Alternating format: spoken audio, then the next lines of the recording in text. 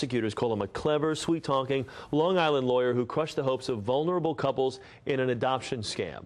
Now tonight, prosecutors have unsealed a chilling indictment in the case, and CBS 2's Jennifer McLogan has this report from Mineola. Mr. Cohen, by now you must have something to say to these adoptive families, sir.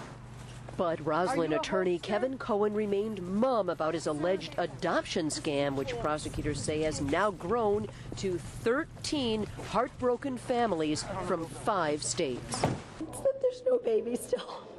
There's still no baby. Trying to hold back tears, Deborah Josephs of Port Washington said she and her husband, desperate to adopt, paid Cohen $65,000. It was a lot of money, don't get me wrong, but you can't put a price tag on a child. That's not what it's about. The votes of Seaford were emotional as they scanned the 69-count indictment against Cohen. They'd taken out a $22,000 loan for a baby that didn't exist. I hear my wife cry every night, trying to deal with all the issues going on. I mean, the financial thing, it's going to hurt us, but it's not going to kill us.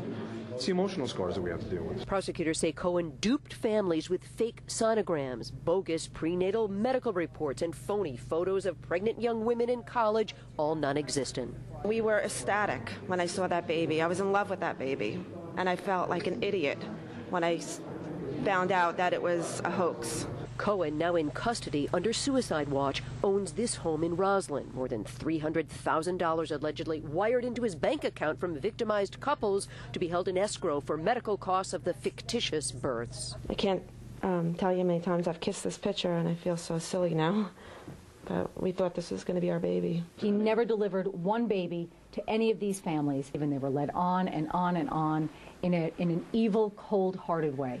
Kevin Cohen, who himself claims to be adopted, pleaded not guilty. Prosecutors have frozen his bank account and are seeking full restitution for the alleged victims. From Mineola, Jennifer McLogan, CBS 2 News.